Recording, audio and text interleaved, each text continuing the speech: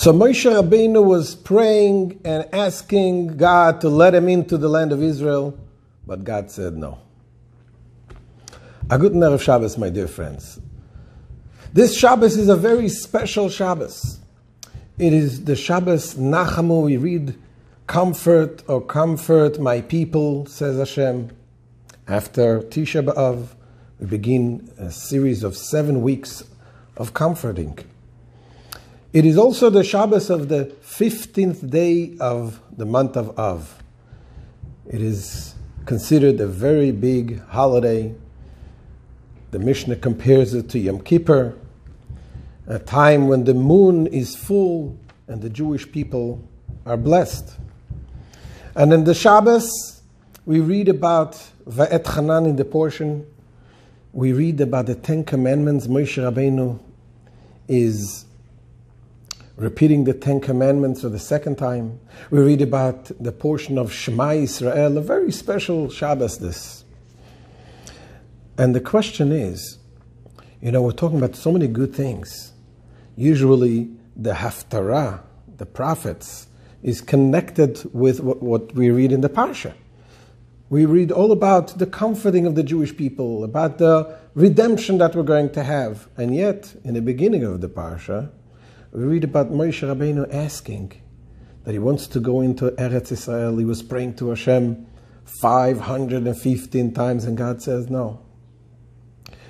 So there must be a connection. Here it seems to be the opposite. And the Rabbi explains that the fact that the comforting that we read about is a double comfort. Comfort, or comfort my people. When we say something twice, something double, is not only 2 times. When you say something twice, it suggests something which is endless, limitless. When we say, give him, oh give him, it means not just give him twice, but give him endlessly.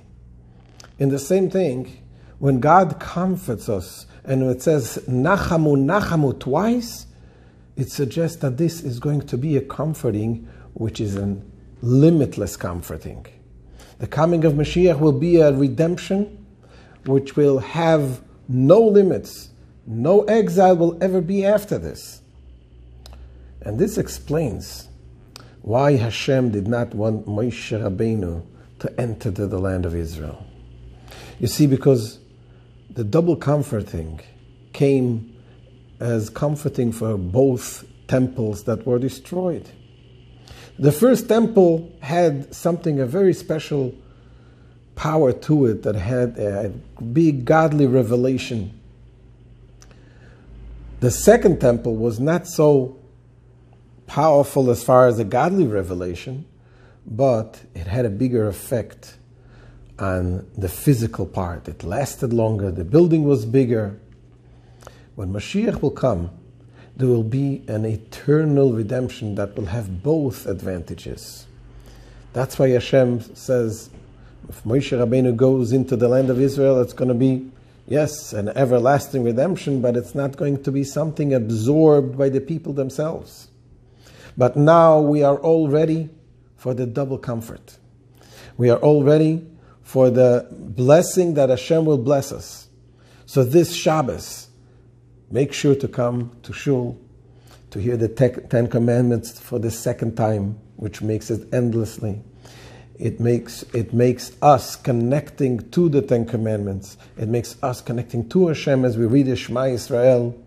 And I want to wish you all should have a wonderful, wonderful Ge'uladige Shabbos, a Shabbos of redemption, a Shabbos of joy, and a Freiliche Shabbos, a good Shabbos.